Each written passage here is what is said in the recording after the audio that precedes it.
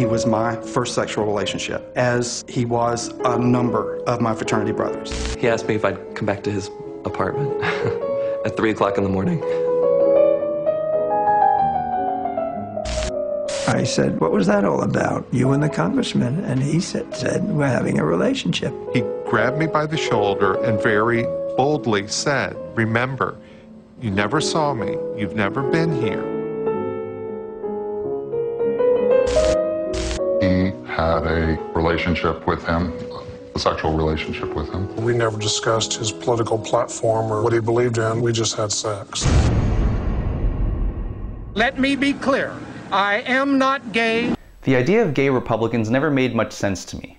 After all, why would a gay person want to associate with a party that compares homosexuality to pedophilia, incest, and bestiality, calls their existence a greater threat to America than terrorism, and has pinned its political future on demonizing you and taking away your rights? But if you were in the closet and wanted desperately to keep your sexuality secret, acting like a gay-hating conservative might seem like a pretty good disguise. That's the focus of Kirby Dick's powerful documentary, Outrage, which outs several closeted Republican politicians to show how their hypocrisy and virulently anti-gay voting records leads to gay people losing their rights, and sometimes their lives. In many ways, Outrage acts as a gay history of recent American politics, showing that gays have often held prominent roles in the GOP and Republican administrations. The movie also serves as an alternate profile of Washington, D.C., which one interviewee describes as being a gayer city than San Francisco. Not only are there gay politicians, but also tons of gay staff members, aides, strategists, and lobbyists, who are considered good hires since they can more easily accommodate the long hours demanded by D.C. life, since they usually don't have kids or spouses. Many members of the press covering D.C. are also gay.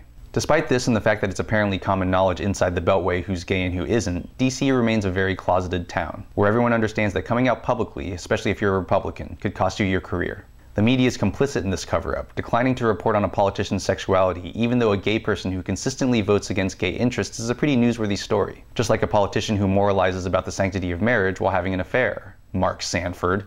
Through the experiences of DC insiders and openly gay politicians like Barney Frank, Tammy Baldwin, and former Arizona Representative Jim Colby, Outrage also provides something of a personality profile of a closeted politician. The person who speaks about this most poignantly is Jim McGreevey, the former governor of New Jersey who came out and resigned in 2004 when allegations arose that he was cheating on his wife with a male staffer. Like so many people of his generation, McGreevey was taught that being gay was a horrible, shameful sin akin to mental illness, making the closet the only feasible option, especially if you wanted to pursue a political career. But as many of the film's interviewees attest, being in the closet can warp your brain and make you do crazy things, like when Idaho Senator Larry Wide-Stance Craig risked his entire political career for anonymous gay sex in an airport bathroom.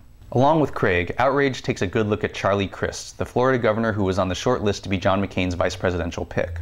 Crist had been married once for 6 months in 1979 to a woman who later turned out to be a lesbian. After that, he claims he didn't date for the next 20 years, at least not women. But when a close political race was at hand, Crist would suddenly and conspicuously start dating attractive women to quell rumors about his homosexuality, later getting engaged to a woman right about the same time his name was being mentioned for the VP slot.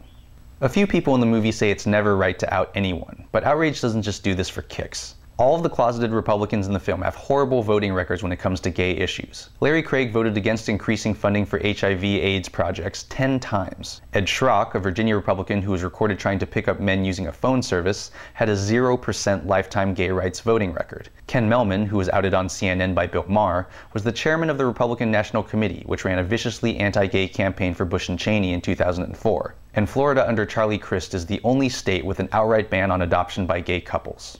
By using their votes to hide their homosexuality, not only are these closeted Republicans hypocrites and traitors, but they're putting the lives of gay people at risk, whether through AIDS or anti-gay violence whipped up by their homophobic rhetoric. So I say out these assholes. All of them.